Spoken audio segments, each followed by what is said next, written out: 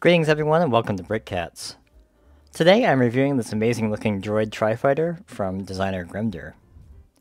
As always, please consider leaving a like, subscribing to the channel, leaving a comment, or supporting what I do in any other way you see fit. I greatly appreciate it.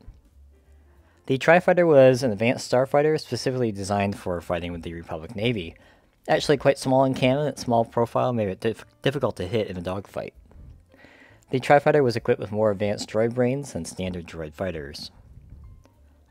Without any substitutions for this model, I got 4 stores and $72 without shipping and tax, or about $101 with shipping and tax. In my reviews, I offer my opinions on aesthetics and model features, parts issues you might want to look out for, the build experience, and the model's integrity, and I close out with my overall impression on and pricing information in the conclusion. If you're watching this review, I assume that you've bought the instructions or are interested in buying them. I also assume a basic level of familiarity with Bricklink's ordering system and LEGO nomenclature. I only use genuine LEGO bricks and I always purchase the instructions. I create these reviews for my own personal enjoyment and in the hopes that my advice will make your experience more enjoyable and or less expensive.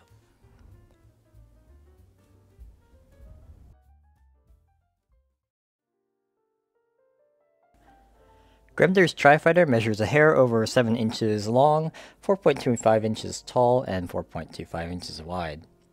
The tri-fighter was only 5.4 meters long in canon, so this is clearly not minifigure scale, nor is it intending to be.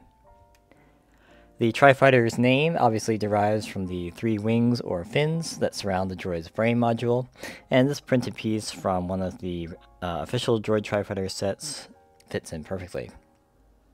The designer has made the fins out of 5 sections connected by toe balls and sockets. You can kind of see the toe balls in between the sections right there. This does a pretty good job representing the overall shape, and even these small ridge structures inside the curve here, represented with 1x1 tiles and clips, are canon accurate. I also like that this little section right here next to the engine has this inverted slope that you can see there to kind of approximate a smooth transition between the fin and the engine section. Gremder has covered the sections of the fins in slopes and tiles, except for this middle one here, which I'll get to in a second, and this makes for a pretty smooth look, despite the necessary interruptions or the gaps. And I think this looks really good. I definitely think it looks a lot better than if he had left them with studs on. With studs showing, rather. The middle section is black right here and represents the black vents. And I like that these are a different size than the other 4 segments, and these are noticeably different in width in the ships that we see in canon as well. So very well done with the proportions and the shaping here. The color scheme overall is predominantly dark blue, sand blue, and dark bluish gray, as you can see. The tri-fighter doesn't show up much in canon, as much as I originally thought it did, and these colors seem fine to me, although I think you could certainly make the argument that sand blue is the odd color out. However, I do like the sand blue, as it makes the color scheme a bit lighter, even if it's not 100% accurate. There's also no good way to represent the CIS markings on the fins, specifically the interlocking triangle pattern that would appear on these 2 sections here. Without a sticker sheet, that's just not going to happen, and stickers are pretty expensive these days for the tri-fighter, so I did not buy them to try them out. I really love the bull horns used for the droid's eyes on this little assembly in front. This is pretty much the perfect piece for this scale. The central cannon and the 3 wing cannons are all present. I built them in black as specified, but I think they should probably be dark bluish gray to match the central one. These pieces do come in dark bluish gray, these new 2L bar will stop, and the bar holder, and I think the the ice skate would come in flat silver to sort of match that if you wanted to do it. The way this model is constructed is pretty clever with these Technic pulleys. You can kind of see one here, and their hole pattern. This is what allows, this is the logical way to divide the circle into thirds. And the holes in the pulley also allow clip and bar connections for each end of the fins. So the way this is connected, you can see one of the clip and bar connections here, and the other one's kind of hidden back here, but basically you attach this end of the fin to a clip, to a bar rather, with a clip right there. Underneath the fighter, the two missile launchers are well represented with a couple of round bricks and bricks with fins, and topped off by these spear tip pieces. I really love how these angles work out, and it's just perfect so that these missiles are parallel to the long axis of the fighter. I think the missiles might be a little too big, but again, this is not really a big deal. The couple of shots that we see of the missiles, it's pretty quick, and they're usually the ones with those what are they called? The little droids that try and destroy starships. Moving to the back, the three engines surround this cone-shaped assembly, and there's some nice trans-neon orange dishes for the engine glow.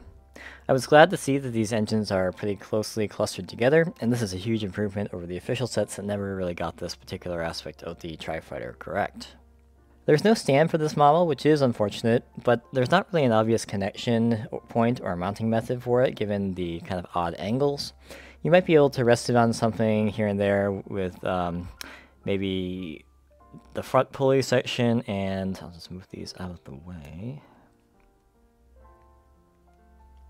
And this section right here, this clip, these are the two most solid points to rest it on the bottom.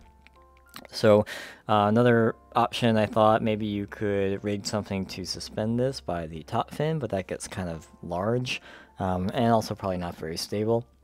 But luckily this model does sit down on its fins pretty well, so maybe a stand is not strictly necessary. It would be nice, but again, I am just not quite sure how you would do it and make it look good. In my opinion, this model looks really good. I like the construction of the fins in larger, more solid looking sections. I really love that bullhorn piece for the eyes. It kind of gives the droid the appropriate sinister look, and the colors the model uses look great as well.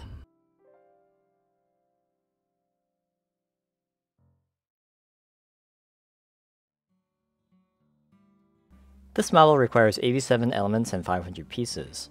The 3 minifigure utensil tool screwdriver, wide head, 3-rib handle, part 11402A in black, is quite expensive these days, and I recommend replacing these with the newer bar 2L with stop ring in black, part 78258, and these are used for the wing cannons.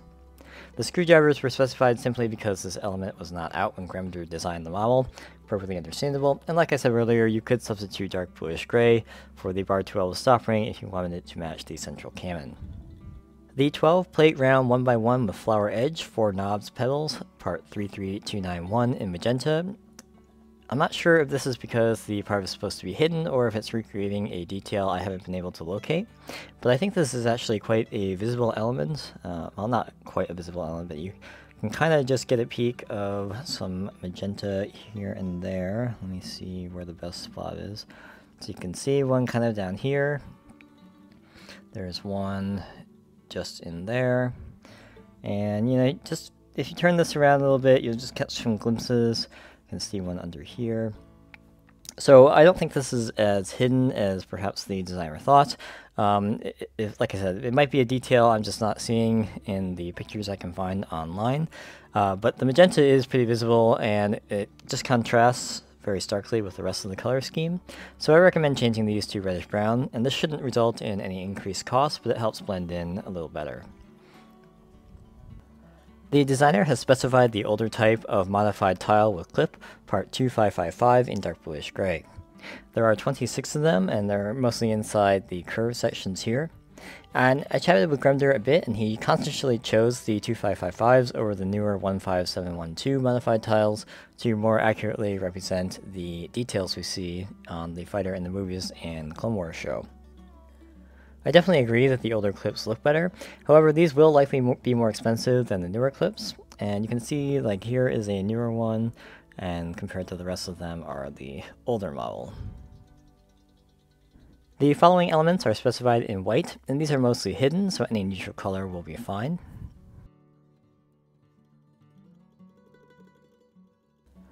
And this is a model that you'll definitely benefit buying from Pick-a-Brick, especially for the following elements.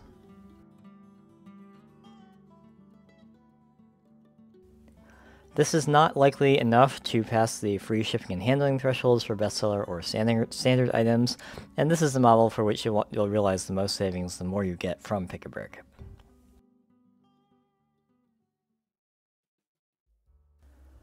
The Tri-Fighter instructions contain 172 steps, and each part or subassembly in each step is outlined in red against a white background. I didn't have any problems with the viewing angles, and you're typically adding just a few pieces in each step, so the pacing is fine. In all, I think this model took me about 90 minutes without any sorting ahead of time. That 90 minutes probably could have been a bit shorter, and the sequence of the instructions is a bit of a challenge. In my chat with the designer, I explained the following issues, and hopefully he will improve them in the near future. Throughout the process of building the curve sections, the instructions have you inserting brackets in between pieces that are already in place, meaning you have to remove the pieces you previously connected to continue. These brackets should be added in the previous subassembly. For example, in step 32, you need to move the wedge you installed in step 31 to get this bracket in place. The second issue I have with sequencing is that the three sections are essentially, or the three fins rather, so all these, are essentially the same in construction, so logically you would expect to see a 3x by all of the subassemblies and some kind of note to account for small color differences. However, the instructions have you going through all 5 subassemblies for the top fin, and then they tell you to go back to page 25 to start over. Not only is this quite frankly really annoying, page numbers aren't included in the instructions, so you have to look at the page number in your PDF viewer, which on Windows is kind of a pain, and preview on the Mac not the most convenient thing, so I think at least the step numbers should be included. But there's also a significant omission in steps 144 and 169, both of which tell you to go back to page 47 for this subassembly right next to the engine, so this rearmost section of the fin here. The instructions should include a note to make this cheese slope that you can barely see right here dark bluish gray instead of dark blue as it is in the top fin here. So unless you happen to notice that this cheese slope is dark bluish gray in the graphic, it'll make you think that you don't have the right pieces. Finally, in my conversation with Gremder, he gave me a tip that would be really useful to include in the instructions as well.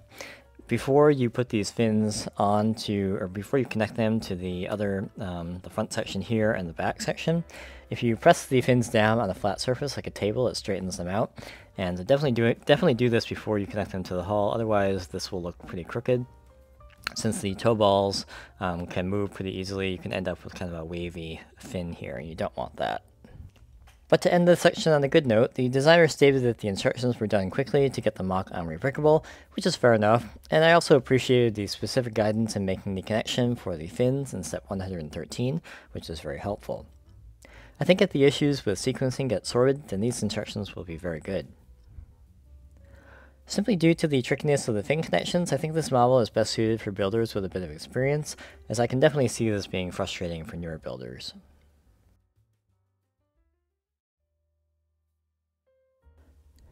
This model has some limited swooshability, but it should primarily be considered a display model.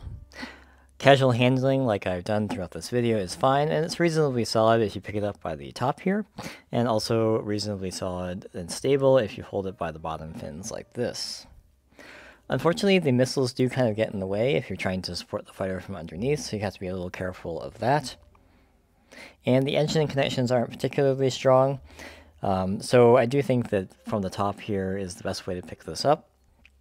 And you can also, like I said, cradle it in your hand if you want to swoosh it lightly, but a piece of the missile just came off, so where your fingers go, that's the danger there.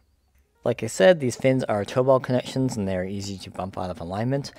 In my Instagram picture, someone commented that it looked like my fighter had scoliosis because the top fin was crooked in the picture, and it's actually quite difficult to get them back into alignment without taking the whole thing off, which is what I ended up doing, and it looks like I still didn't get it quite right. It's not too bad right now.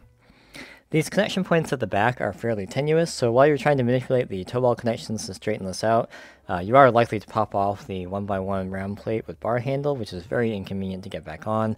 When I was doing this, basically I tried to take only one of these off to straighten it out, and the whole thing ended up kind of coming apart. So I had to reassemble all of it. But on the flip side, or on the bright side, it allowed me to kind of straighten out the other fins, and you can see I did not do a very good job on this one, because it is rather crooked. That also might be due to me handling it a bunch for this review. Oh well. Moving to the missiles, for some reason these minifigure spears don't really fit in, there's no clutch, almost no clutch in the brick with fin, which was a little surprising because the cone connection, if you put it in here, it has clutch. But for some reason, these holes are just a little large. And I tried this on some other brick with fins, and it still had the same thing. So I don't think it's just me. So that's very interesting to me. So as a result, these minifigure spear tips fall out all the time. And like I said, a stand for this model would be really nice. There's no obvious connection point. Hopefully Gremder or maybe someone else can come up with a good solution for it. But it sits pretty well on the bottom fins, and it doesn't seem to affect the integrity of the missiles because the missiles are slightly raised into this little area between, so the flat surfaces is, you know, here, and the missiles are just above it, so you're fine there.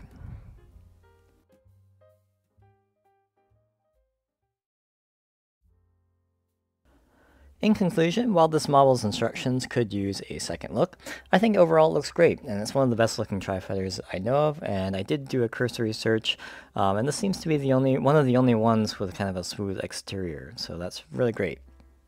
I don't build many CIS models, and this one's going to look very good on the shelf until I need a bunch of 1x1, 1x2 inverted brackets in dark bluish gray, of which there are like 26 of them. Anyway, as I said in the introduction, without any substitutions, I got 4 stores and $72 without shipping and tax, or about $101 with shipping and tax.